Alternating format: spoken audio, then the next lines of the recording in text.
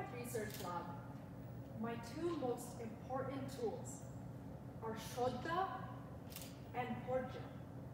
And no, they're not just instruments you'll find on a shelf, like a microscope or a Bunsen burner.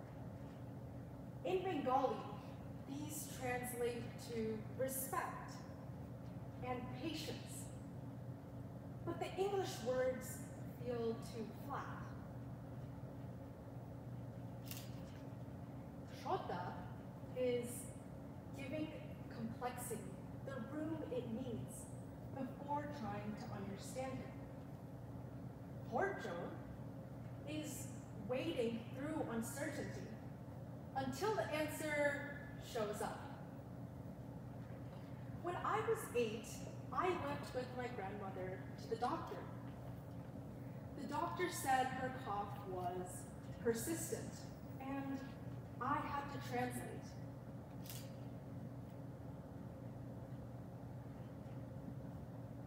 In Bengali, one word made it sound dangerous, and the other made it sound mild. While neither felt right, I chose the softer one, but I always remembered that moment. That experience taught me how to sit with uncertainty. And that soon followed me into research. In science, results often carry that same ambiguity. Bengali is a language where words bend depending on context. And growing up bilingual taught me how, and trained me how to pause and before choosing, and to weigh options carefully. In science, experiments can point in different directions, and data often resist simple explanations. While data can resist simple explanations, it is important to weigh context more evenly, find spots within our judgment, and continue as uncertainty is something worth sitting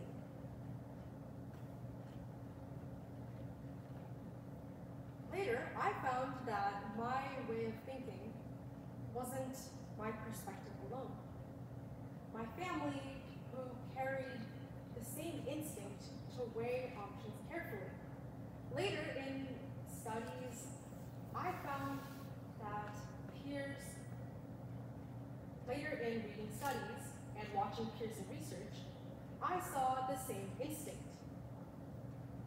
People who spoke more than one language often carried the instinct to hold multiple meanings in play, resist the easy answer, and settle into settling into an option that holds uncertainty as something worth sitting in. In a world that prizes quick certainty, the ability to pause and hold an uncertain answer a little longer might be the most valuable tool of all. That curiosity sparked my interest and pushed me to explore why bilingual minds might work this way. And the answer I found was simple. Bilingualism rewires the brain. Multiple studies point to how bilingualism can alter the brain. A 2022 study from Guangdong University of Technology found that when explored, when people speak more than one language, they think differently.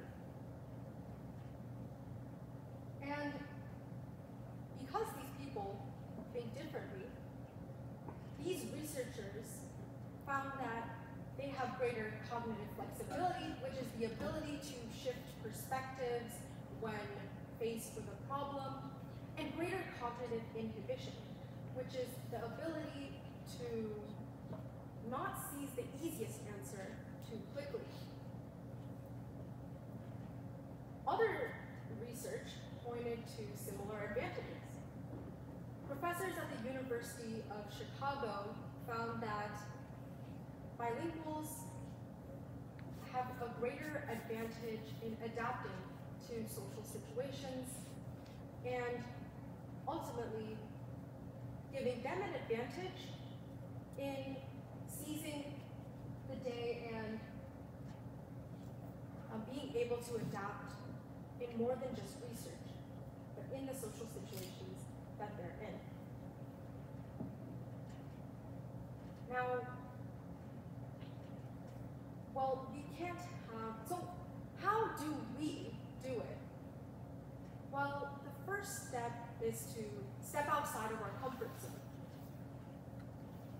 Don't just stop at hola at your favorite Mexican restaurant. Take that step, and even if your words sound broken, make the attempt to actually communicate. Because we are losing our languages.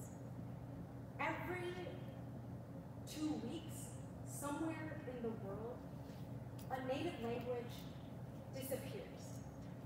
Each language carries a blueprint for how to see the world and how to solve problems. When a language is lost, that toolkit vanishes too. We lose not only a cultural treasure, but a way of thinking. In the Amazon, many indigenous languages contain the terms for plants with medicinal properties.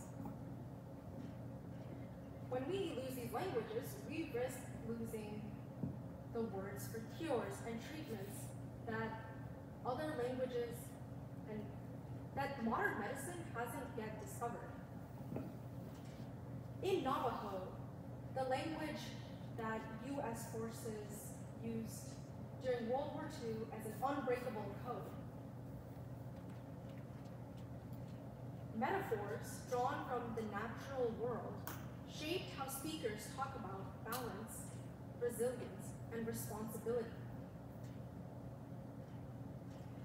The Navajo code talkers were able to protect American soldiers in battle, and this shows us how the protection of one language and one community's words can protect the survival of us all. After all,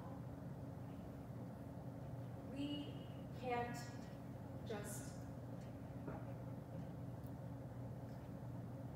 after all, this doesn't just matter, this matters far beyond cultural heritage. It matters for science because complex research needs patience and creativity. It matters for diplomacy because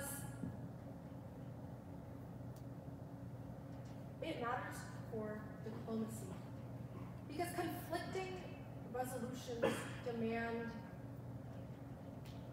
different perspective taking.